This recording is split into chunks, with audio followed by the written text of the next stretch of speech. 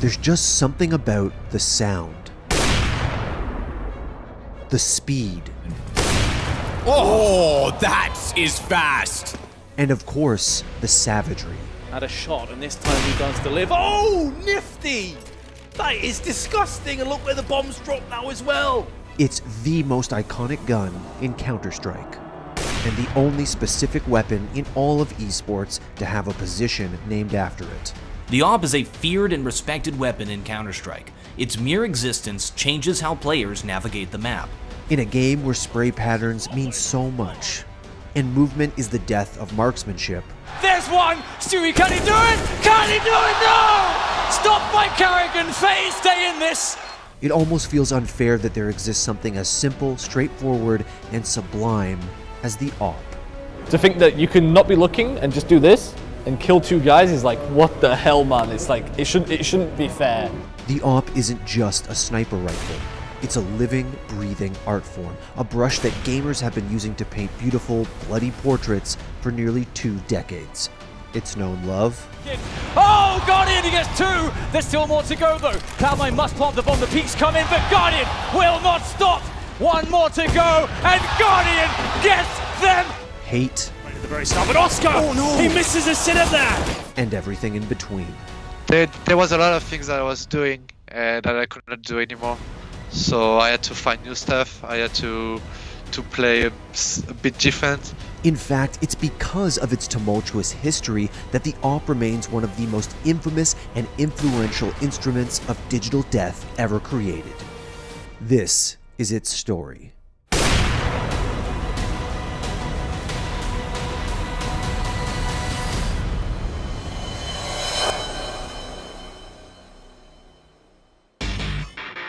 The Arctic Warfare Police, also known as the AWP or AWP, like its real-world counterpart, is a high-powered, bolt-action rifle equipped with a long-range scope.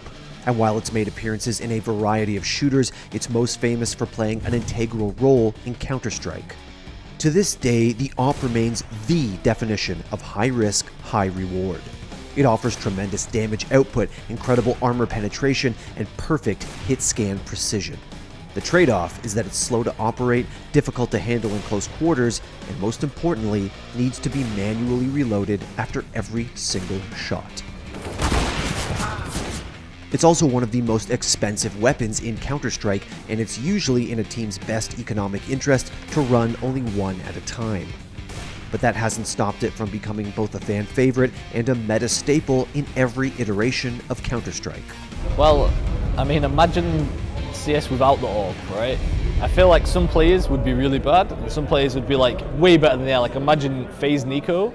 If the only thing that kills him is an AWP, that guy doesn't lose an aim duel, man. So the reason for this is simple. It's the only weapon in the game that can kill an enemy with a single shot to the head or torso, regardless of whether they're wearing armor. Because of this, the AWP is a weapon where, in terms of raw mechanical skill, the floor is actually quite low.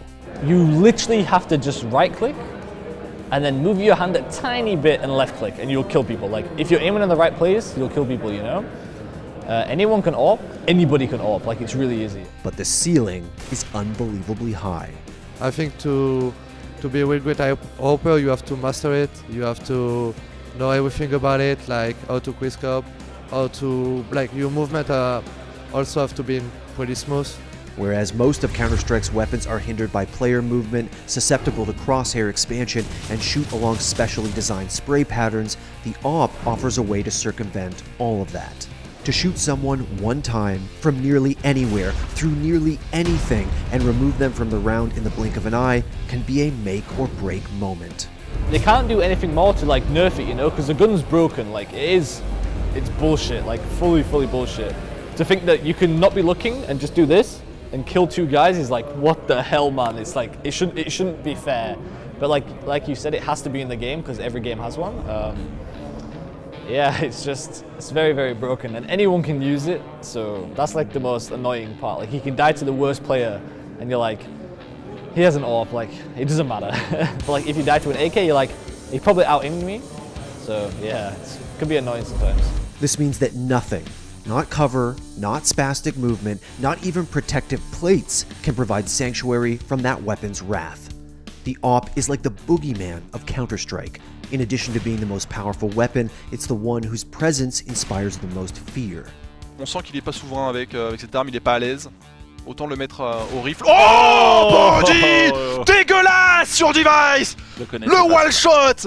From a strategic standpoint, the AWP is one of the objects around which nearly the entirety of Counter-Strike revolves. It closes off bomb sites, shuts down sightlines, and forces enemy teams into something of an ultimatum. Avoid it like the plague, or counter it at all costs. MSL, how's he maneuvering with balls this big? Oh, okay! Unbelievable by MSL! If you look at us, for example, I like to buy it a lot, but we also have set strategies where you don't need an AWP, and the AWP also has certain limitations, right? You're slower with the movement speed, it's harder to enter a bomb site with it. And a lot of our strategies also revolves around, can the opponents have an AWP? You ask the question, how important is it to know those kind of things? And the economy plays a huge part in what things you can do. Can you run specific areas without smoking them? Or do you have to use a lot of utility to get there? I think the AWP is very instrumental for Counter-Strike. Most importantly, the AWP's incredible strength stems from the fact that it is, in essence, a point-and-click deletion tool. So players started thinking, if the AWP is this good, why restrict it to long-range use? Why not use it all the time? Good call. And it's dissolving as well. Flash dodges, nails it, hits Bronx, but they've wrapped over to his left. Second shot from Kenny. They're not going fast enough. Wrapped through that second door, put pressure on. He goes to a pistol and gets two. It was from this realization, this innovation, that AWPing and the culture thereof was born. From wallbangs. But he will have another crack at a shot, and this time he does deliver. Oh, nifty!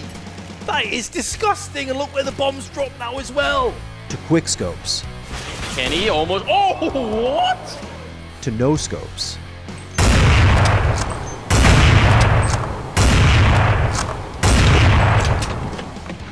AWPing quickly established itself as the sexiest, most stylish, and most skillful way to dispose of one's enemies, as well as the most sublime. And like all warrioristic ways, it wasn't long before it attracted a loyal constituency, devotees who were known both then and now as AWPers. When I feel the AWP power, or how to say, that's when I want to buy it. But now people tell me to buy it a bit more because they actually think I am good with it, and that I get a lot of map control and all that stuff. On the one hand, AWPer is a positional term. It refers to the player on a team who's been entrusted to handle something as singular and skill-intensive as the AWP. But it's also a term of art, a title that players identify with at almost a spiritual level. Running the AWP is a big responsibility, and it's pretty standard for teams to bestow it upon someone who isn't just good with it, but has devoted every waking second of their life to mastering it. So yeah, what I do basically, it's 200 kills AWP each day. Also 100 kill AK and 50 M4. It's fair to say that no two AWPers are exactly alike, and that each one has contributed to the advancement of the craft in their own special way. But, as with all crafts, AWPing wouldn't be what it is today without its giants, those practitioners who didn't advance it as much as they revolutionized it. In 1.6, the most iconic of such players was Igor Markelov, a Ukrainian legend who helped pioneer a playstyle that, in addition to placing a heavy emphasis on entry fragging, was known for being highly aggressive.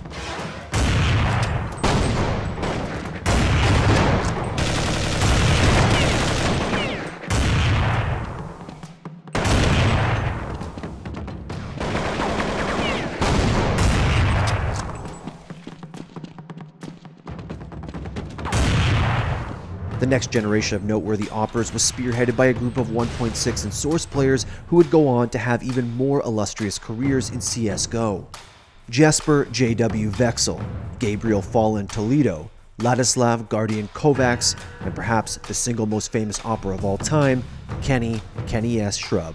But once again, this is the most important position pretty much on the A site. PNX not going to give it up without a fight, and it's going to come down to Kenny S with the AWP. 1v3. We can see where he's looking now. Just gets the shot barely on MSL. Finds the second one. Kenny S point blank with the no-scope. Despite having made a name for himself in Source, it was in CSGO where Kenny S became a full-fledged divinity.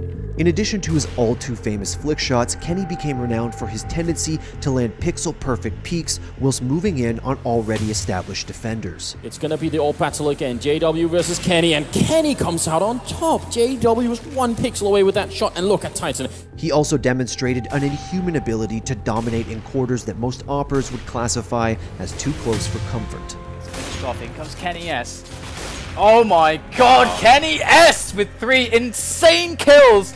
And he has time. Wait, are you telling me he's going to win the round? Has he got time? Yeah, he's got time. Unbelievable. By early 2015, the French phenom had become renowned for having perfected a hyper-aggressive, in-your-face style of AWPing, the likes of which the world had never seen. He was someone who could play very close. He could move very quickly with the AWP. He could hit no scopes. He was constantly quick peeking and quick scoping. That movement mechanic was taken out quite significantly. In fact, it was due to Kenny's unique AWPing style and how influential it became that in March 2015, Valve did the unthinkable. They took the AWP, the crown jewel of Counter-Strike, and nerfed it. In the patch released on the 31st of March, the AWP, and auto snipers as well, but they're not particularly relevant in the competitive scene, but the AWP was nerfed in as much as movement while scoped was reduced. In what has since become recognized as one of the most controversial updates in CSGO history, Valve lowered the value of the AWP's scoped movement speed, making it so that attacking AWPers were at a significant disadvantage to defending ones. Here he comes once again. The first base is a Dren. He's going to hit the ground there as Colin. Oh, what? A jumping double from Colin! What is going on right now? How does he do this? Colin has saved luminosity with the AWP play. Unthinkable scenes there on the B apartments. The fallout for Kenny, the community, and Counter-Strike at large was horrific. The update essentially forced AWPers everywhere to relearn their weapon of choice and take an entirely new approach to angles that they'd been practicing since 1.6 and Source. I got hit, like, even in my motivation. I was like, damn, why did they do that? That's so unfair for me, because I actually felt like they did it for me. They did it because of me. That's not necessarily true, but that's how I felt. For better or for worse, Valve forced AWPers into an ultimatum: adapt and in turn evolve, or be superseded. 30 seconds to plant the bomb. He's going to drop a smoke. He spots Dennis just for a moment. Oh, he hits the shot! The bomb is down on the train now. Fox has to go and collect that. And Neo is going to try to make this happen with this AWP. He's got the smoke there on his left. That is giving him a bit of extra space. And he finds the shot! Neo! He's going to clutch it for Versus Pro! Kenny did eventually adapt, and it wasn't long before he was once again putting on the kinds of performances that we'd come to expect. Trying to dunk, trying to find something through the smoke. Oh, he's going to find Fox as well. He is not giving this one up. He's going to push through the window. Indeed, he's coming through the smoke. Rain goes down as well. Only McNeil to find now. He will finally put an end to this madness. And yet, despite finally earning a major victory at Cluj-Napoca in November 2015, he never managed to re-establish himself as the godly, untouchable AWPer he once was. I mean, of course, he was like the best player individually, I guess. So, but the thing was that, including myself and probably many others as well, was that you started to fear him, you know, because you started to think that he is godlike or whatever, like you can't kill him. Like, I think that was something that he took advantage of very much at that time, and I think that is the biggest difference to now. People don't really, sure, he have been in a slump and all that, but the most important factor right now, I would say, is that people don't fear him the same way. To this day, many regard the change as having been unjustified, given that there had only been a handful of competitors who were capable of carrying the gun to such absurd heights in the first place. Just drawn point right back. Well, it might be helpful if he played more than 20 hours in 2 weeks and his team started buying. Don't change the AWP, guys. Change Kenny S. It's fucking his fault, isn't it? At the time of its release, many feared that the update had nerfed the weapon beyond recognition, and that it would mark the death of the AWP altogether. Needless to say, they were wrong. It's been 4 years since the infamous AWP nerf, and in that time, not a whole lot has changed. The AWP isn't what it used to be, but it's still the strongest weapon in CSGO. You just can't be as obscenely aggressive with it. Yeah, I think it's become less aggressive since the nerf back in the days. Back in the days you could peek into angles way more aggressively because you had a higher movement speed. So for sure the AWP has been a bit more passive these days. But still I feel like there's a lot of flexibility in how you want to play the AWP. And for the most part, people have regarded that as a good thing. Do you remember before they did the AWP update, Kenny's back in the days? Like that was too much. Yeah, one guy. Oh, that was more than Kenny's. Like all average AWPers could do the same thing, you know, not to the same extent as Kenny's could, but they could still do it against good players. You could abuse it for sure. Whichever side you fall on, one thing is certain: the nerf made AWPing harder and forced existing AWPers to become significantly more strategic in their approach. I think CSGO nowadays, on the current meta we're playing, people are always challenging for information. Like now, back in the days, you could trick players by throwing some nades there, and then you would say, hey, now that they lost this part of the map, we can move forward with this thing. But with the way players are playing right now, being so aggressive in terms of collecting this info, you can really get tricked by thinking they don't have something, but actually they have it because they went to check it with a flash, or they just double picked it, or they just really took the risk to find what's going on there. And that changed the game a lot. So you really have to be a little bit aggressive with the AWPer nowadays to kind of play on this meta where information is important every time. But it also gave birth to a new, more dynamic generation of AWPers, players who were forced to work twice as hard as their predecessors in order to achieve the same result.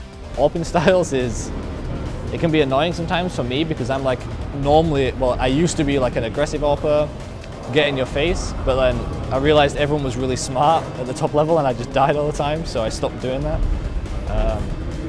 So yeah, it's really hard for me now because I'm trying to find my style because I don't really have one. I'm kind of just doing what I'm told to do and that's it, which is like really frustrating for myself because I've always been the dominant one.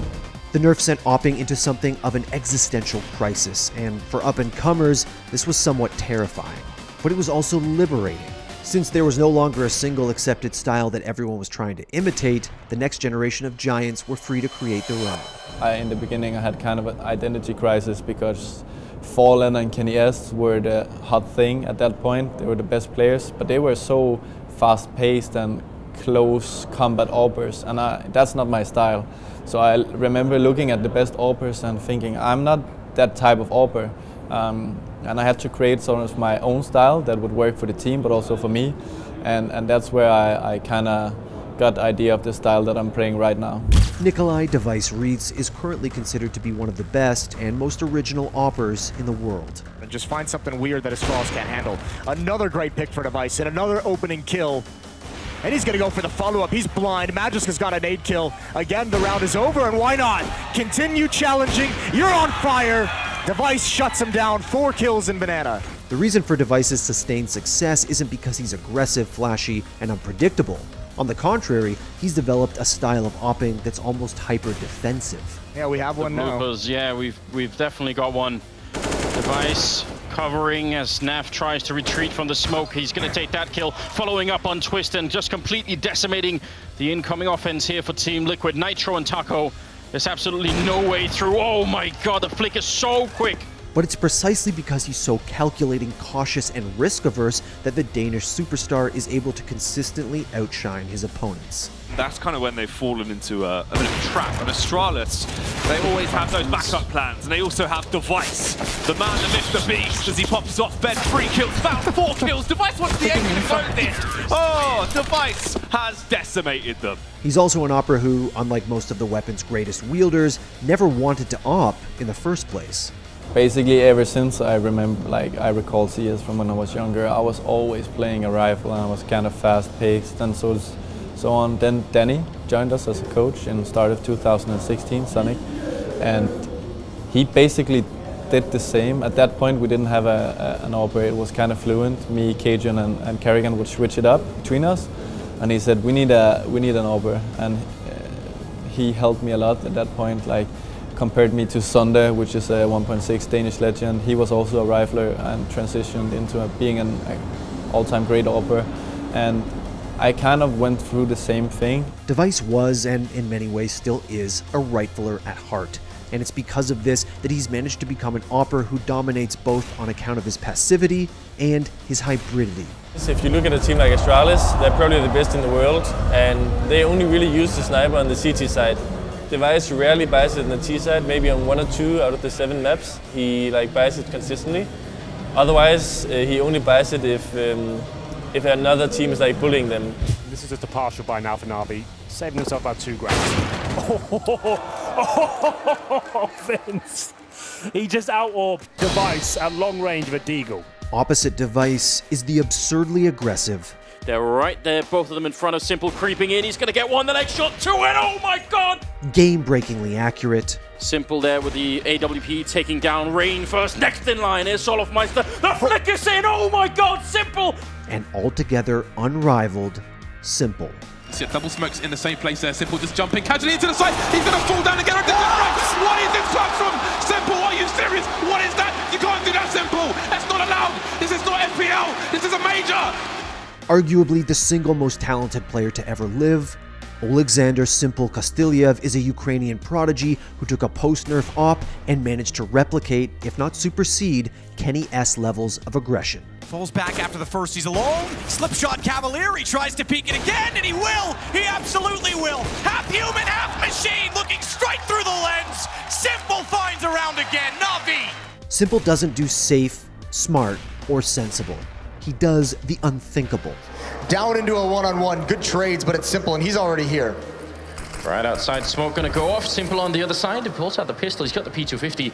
Close range. It's a one-shot Nitro. He's got a triple. He fakes it once and just goes to check the window. This is all about timing. Nitro does have a Molotov and another smoke, so it could be really rough for Simple to actually get through this. He's gonna throw the AWP in. Oh my god! Simple, what is happening?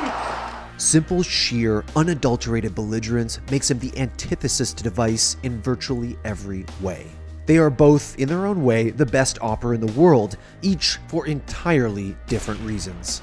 If you look for Device, for example, he's a player that often is only taking the smart duels and has a very strong game in terms of understanding what's safe for him and what's not safe.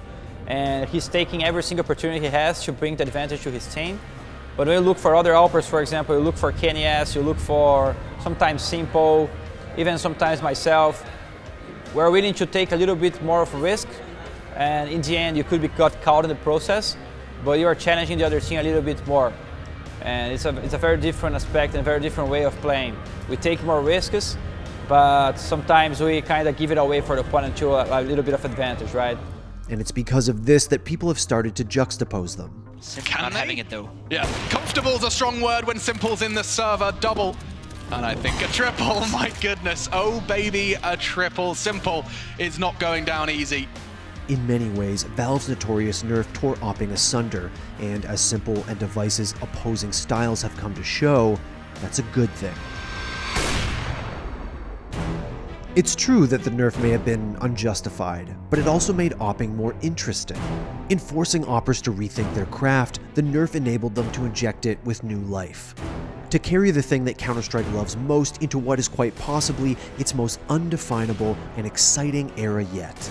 AWPing is and will always be one of the few things that is the very lifeblood of esports, where something that feral, cerebral, and altogether indomitable.